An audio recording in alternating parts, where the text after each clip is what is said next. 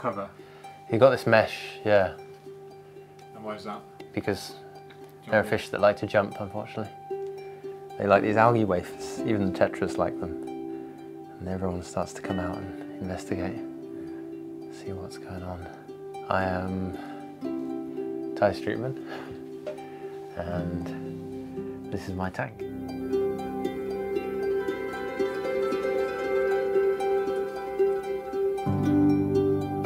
This is a Aquascape 1500. It's a tank that I actually got from Aquarium Gardens because they were upgrading their tank and cabinet, and they let me have this one at a great discount. And it was in the kitchen, you may remember it was there, but I wanted to bring it into here because I realised I wasn't enjoying it enough in the kitchen. I was never sitting down and actually just watching it. And my dear friend Nick, who runs Maidenhead Aquatics at Huntingdon, he helped me move this thing and this cabinet. And it was a Herculean task, and there were a few near misses, but he helped me put it in here, and I'm forever grateful. And now I can hang out in here. I've got a sort of futon chair, and I can sit here and just watch the fish and relax. That's great. Tell us about the fish in here. It's a bit of a smorgasbord of different things. A smorgasbord? Smorgasbord. For those that don't know what a smorgasbord is, what's a smorgasbord? I don't know the origin of the word, but it basically means a complete chaotic variety of things. Is it? Yeah. It's a good name, isn't it? Yeah. Smorgas. I'm sure it's a Scandinavian or German. I'm going to overlay the German dictionary definition on the video right now of smorgas. I like to use these videos as We can do general that. knowledge education as well as... Alright, well, if we're talking about the fish, there's a few standouts. You can see the watermelon tetras here, Hemigrammus caeruleus. They're beautiful fishes, and these guys came from Ely Aquatics and Reptiles. Apparently when the males are in breeding condition, they go brilliant blood red, and mine have not yet decided to do that, but they have got this lovely lateral stripe. They're like, That's the biggest tetra we can see here. yeah, they're these guys. One of them, as I said, lost an eye. Yeah, he jumped out of one of the tanks, and sadly by the time I caught him his eye had been damaged, but he's come back from the brink and he feeds and thrives. The other two species that are dominating here, there's the little green neons, Paracherodon simulans, which, you know, are quite very popular, perhaps my favourite tetra. I've always loved them. And then I have these little Hemigrammus stictus. Is there a common name for that? There may be, but I don't know. Stictus? Stictus, yeah. If you look at any of like Ivan Mikolji's photos from Venezuela, Oh yeah. or his wonderful book, Orinoco, you will see photos of them. And they get this lovely kind of coppery emerald green colour. There's a nice example here, with the red on the tails. And they're quite sweet. Then there's a few randoms in here. There's a little Hemigrammus lunatus that came in as bycatch. And that's a fish I know quite well from the Pantanal. Filmed them in Brazil quite a bit. Then there are some Rathmann's tetras, Apheocarex rathbuni. It's one of your faves, isn't it? Yeah, there's a couple. There's every tank I have, there's always going to be some. And there's another tetra bycatch which is hanging out in the back. I don't know what he is. I think he might be a kind of Moncasia. It looks very similar to the watermelons. I think that's it for tetras. That's awesome. And can you explain what bycatch means for those that don't know? Bycatch is when fishes, say you want to collect green neons to ship from Colombia to the UK for the aquarium hobby, and you go out and you net them. Some of the unintended species that are caught alongside them, so some random small fishes, get shipped as well, and they turn up in the aquarium shops, and they're known as bycatch. And that's often where you find sort of rarer gems. You know, they're not popular, but they might not be as colourful, but they come in with something that is popular, and then you find them. Interesting. There's some little Capella arnoldi, the splash tetras in here. And more slender body. yeah, there's, well, I think that's actually that may be Capella nutareri, but there is an Arnoldi male somewhere lurking around and a female. There's the Crossicalus oblongos, the Siamese algae eaters, there's a couple of those. There's various ottos, including this one, who's entirely dark. There's Corydorus pygmaeus in here, they appear every now and then. There are some killifish that just ended up in here because I didn't have anywhere else to put them. So some little Aphiosemian killifish from West Africa. They kind of hang out in the corners mostly. I don't see them very often.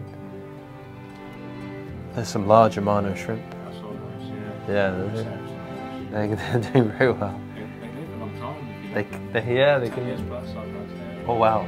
Well, I hope that mine will go on being happy and long and fruitful I lives. noticed the Siamese algae eaters are being large, more effective in the Yeah, there's three of them in here. There is a larger one somewhere, but he mostly hangs out under a rock. I put algae wafers in for everyone, and even the tetras enjoy them. And you feed a big variety of foods? Right? Yeah, so I've actually got some of the Wazi foods, I think. The organics? The organics. I give them algae wafers. Every day they get frozen food, a mixture of bloodworm, mysis, Artemia norpali.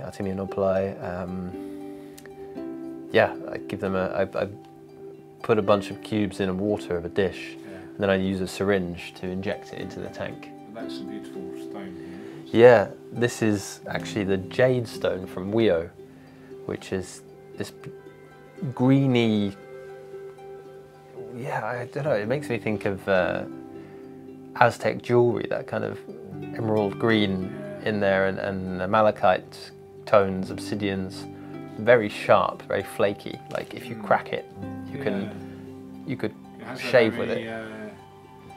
Definite kind of structure, doesn't it? But it's a very pleasing colour. And so there's 3 or 4 pieces that form the basis of the scape in here. And then on top of them I put 2 big bits of wood, which came from, one of them is from Aquarium Gardens, and one of them I pulled out of a river somewhere ages ago, yeah. And this sort of long trunk piece.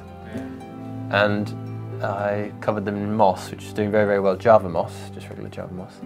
And then the other week I got lots of Bucephalandra from Aquarium Gardens, from a tank they were shutting down, 1500. So I've added that in here.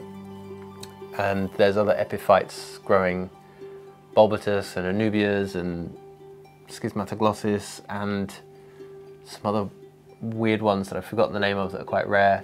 And the idea is eventually they'll just cover this bit and then that bit, and there's a break between the two.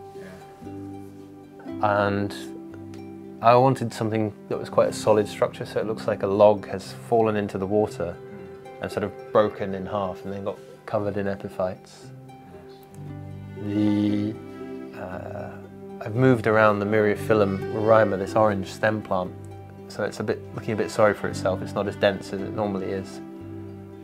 It was in the centre, I've moved it into the corner. There's some Myriophyllum tuberculatum, the red one, which went in the other week. Oh, it's just different. Yeah, I just put that in. The rarama is on the left. Yeah, this one is here.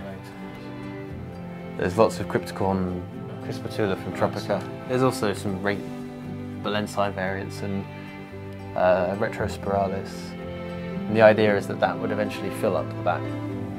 I've got Echinodorus uruguayensis, these lovely tall swords. And there's also a big Echinodorus macrophyllus in the back, but you can't really see it. There's loads of crypts in the foreground and the midground. Cryptocorn Nurai, Cryptocorn purpurea, Cryptocorn Rosen Maiden, Cryptocorn Willisii, Cryptocorn pontederifolia.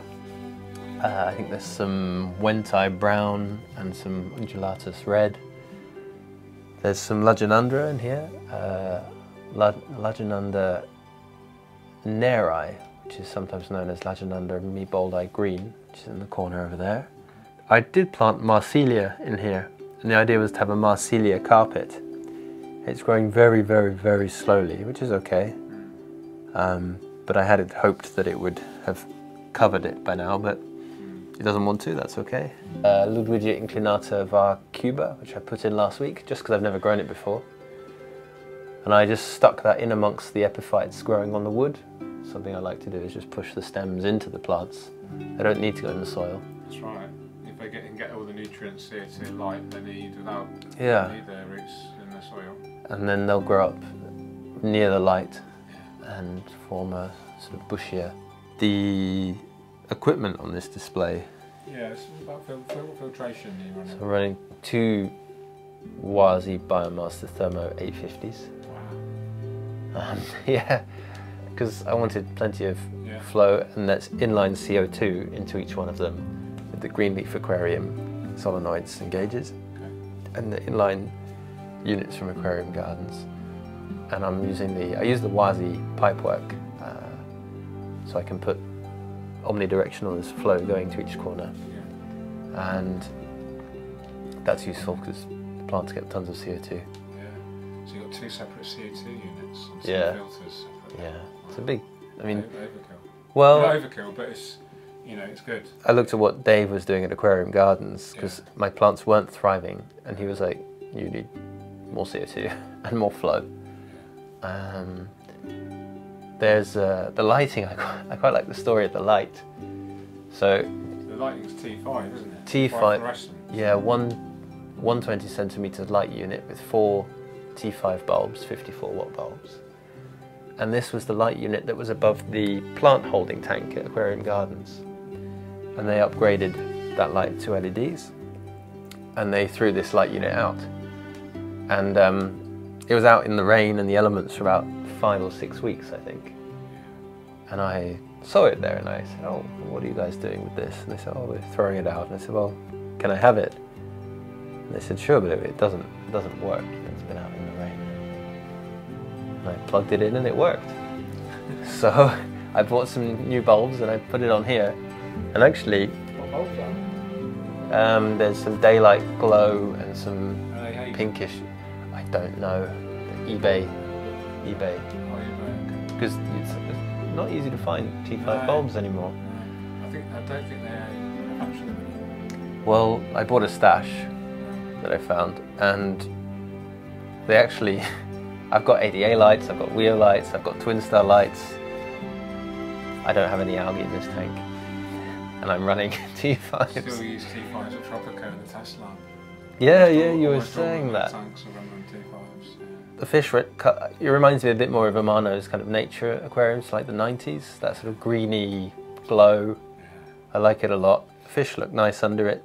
They might not pop as they would under LEDs. Plants grow very well. Yeah. It's a warm colour, I like the ambience. And it's beautiful. Yeah, it's simple. Yeah. So, I've got that pendant unit. One thing I want to talk about the substrate in here. This is the Weo Eonian soil, the Weo Wetlands Eonian soil. And this is a mixture of the red and the dark.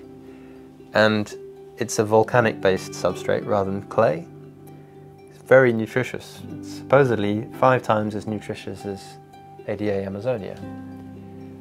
And it's quite granular.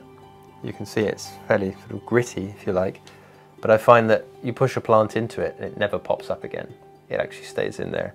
And the other thing I noticed is that, and I can say I work for Weo, so I'm pitching it, but I've been testing it in here, and I noticed that plants, the roots really form around the granules, so they get anchored quite quickly, and then things are growing, so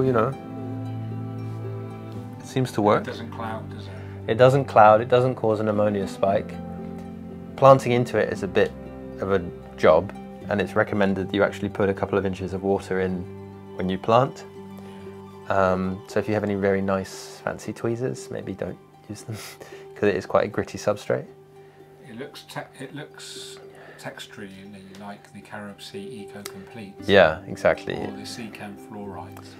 But this has actually got nutrients in. Yeah. And there is a powder version that you can use, but I was like, well, I'm going to use it, and it'd be a good way to see how it grows the plants.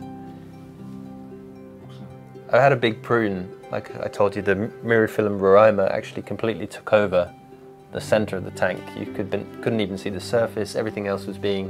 it didn't look like there was any Balensae in there. It was just covered in Myriphilum. So I pruned it and then I moved it, and it's sulking. It didn't like being moved. That's interesting. But in a couple of weeks it will bounce back. What's the plans for the future? Well, do you want the fairy tale or the real deal? The real deal. The real deal is I'm going to have to break it down fairly soon, because I just can't justify having such a large tank. Like, I like having all the different fishes, but the thing for me is to hold on to my slightly more valuable and rare plants, and it's a lot of energy. It takes a lot to run it, takes a lot of my time. I've got other tanks, I've got a lot to do in life. So I'm thinking of downscaling to a 120 centimeter tank, a very simple old tank that a friend has got. Nick has told me I can have. It has a lid, it's got built-in T8 lights, and I will put all my plants into it. Maybe not the stems, but certainly the swords and the crypts and the mosses and epiphytes. And I will run it cool with cherry barbs and white cloud minnows. Sounds amazing. I look forward to seeing it. Yeah, well, I hope you'll be involved maybe in setting it up. And my idea is basically to transplant this scape, so this wood and the plants at the back, into it. I won't include the rocks, so it should fit. There'll be lots of plants, a few fish, and it will require much less of my time and energy, but I hope it'll give me lots of pleasure. And I hope it'll be a good way to showcase what you can do running a temperate tank.